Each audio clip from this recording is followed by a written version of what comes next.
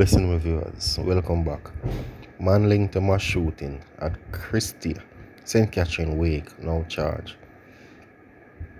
The police are reporting that a suspect has been charged in the mass shooting that took place at the wake in St. Catherine on August the 21st in St. Catherine. The suspect has been identified as 23-year-old Jonah Coleman, otherwise called CJ, a construction worker of Chediga Park, St. Catherine.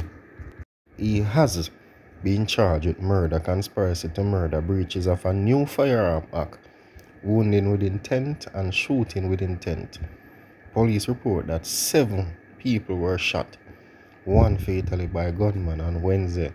Reports are that about 2:45 a.m., people in the community were at a wake when gunmen invaded the area and opened fire on the crowd. The men then escaped in the area. Several persons were found suffering from gunshots. They were rushed to the hospital where 1 person was pronounced deceased. The others were admitted for treatment. Woman attacked and chopped by machete-wielding robber. Suspect held. 22-year-old man has been arrested after he reportedly attacked and chopped a woman and then stole her handbag. The man, Roshan Smith, of Kingston address, has since been charged with robbery with aggravation and wounding with intent following the incident at the intersection of Lockett Avenue, Kensington Avenue on Sunday, August the 25th.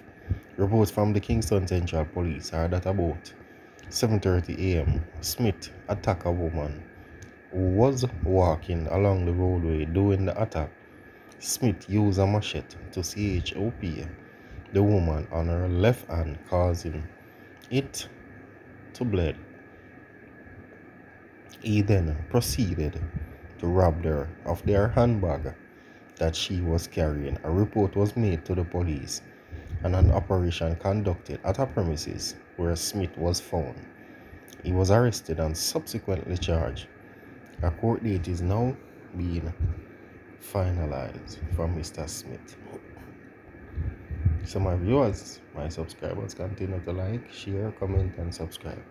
Hit the bell if you're new to the channel. Do remember, always watch a video to the end so YouTube can formally and officially recommend it to other law-abiding citizens such as yourself.